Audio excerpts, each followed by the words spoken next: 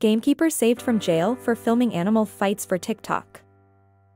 The Scottish SPCA is upset that a gamekeeper who posted videos of animal conflicts to TikTok and Snapchat was not sentenced to jail time.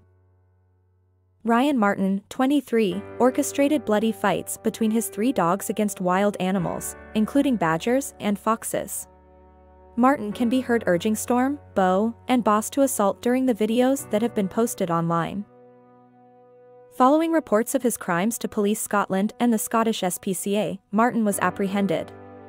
The dogs were taken to a vet to be examined and found to have injuries consistent with animal fighting.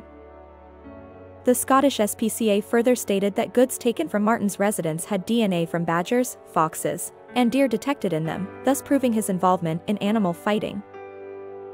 Martin, of Laurencekirk, Aberdeenshire, was found guilty of maintaining or training canines for animal fights, as well as inflicting needless suffering on the 3 dogs in his care.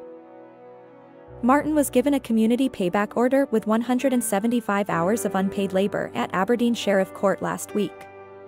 In addition, he received a 5-year ban from owning or caring for animals. The Scottish SPCA expressed disappointment that Martin did not get a jail sentence because it feels that a jail term would have discouraged other people from committing similar acts.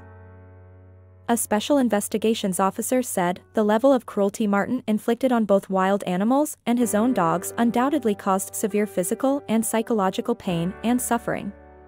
Our Special Investigations Unit leads the way when it comes to taking on these brutal groups involved in animal fights. This was an incredibly sophisticated investigation which showed the accused was guilty. No animal deserves to be injured or killed in the name of sport or left to die a slow, painful death.